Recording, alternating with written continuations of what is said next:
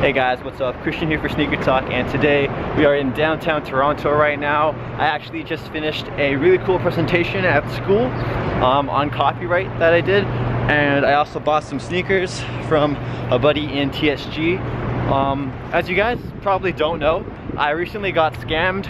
I got some fake shoes, and I'll be doing a full video, full story of it later on the channel, but apparently the person who sold me or traded me the fake shoes actually is a barber at a barber shop downtown here. So I'm gonna go see what's up with that. Also, I have my Foot Locker custom Nike ID things, the Air Force Ones, where they forgot to give me shoelaces.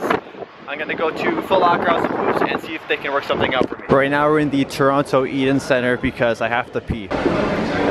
So when I walked into the Foot Locker, they were like, yo, you an employee? Because they saw my bags. I was like, nah, but I got fired from here a long time ago. Right now, I have ability to get 50% off everything like in Foot Locker because they have employee discount right now. And I have a lot of friends who work at Foot Locker.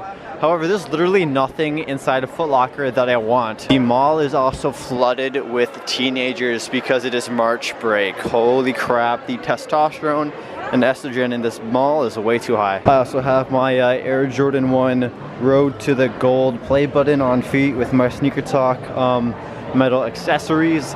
We're gonna check out H&M right now to try and hunt for some zipper pants. So let's do it.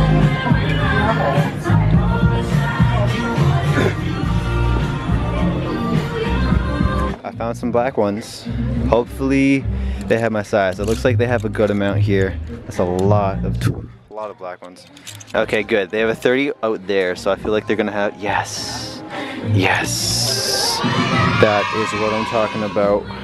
We're in business, baby. This jacket is also really nice, and it's begging for me to put like patches on the sleeves. I'm also gonna pull the plug on one of these white tees that have these sleeves like kicked out a little bit, so hopefully this fits me properly. This is sick. They have a 15% off if you're students or teacher. It's gonna be lit. All right, so we are done at the Eden Center. Now we're gonna go and hit up the Foot Locker House of Hoops. I almost don't even recognize the place after it has gone through that Nike takeover. Let's check out some LeBrons, Kobe's, and some Jordans.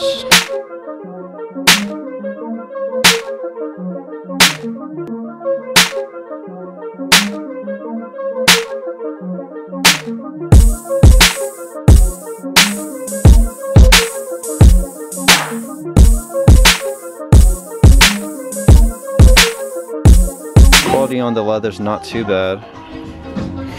These are cool. I think my uncle wants these. Got some beautiful Air Force Ones. Got the Yeezy foams.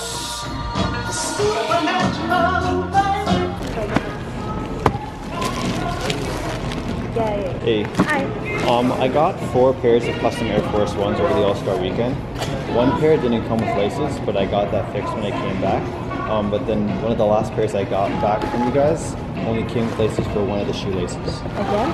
Do you have a receipt? I left it at home.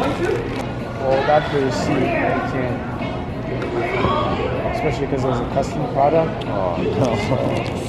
I live an hour and a half away and I hardly come downtown, so I made a special trip today that I know, but especially for this. If I threw out the receipt, would I not be able to get the laces for the shoes I bought?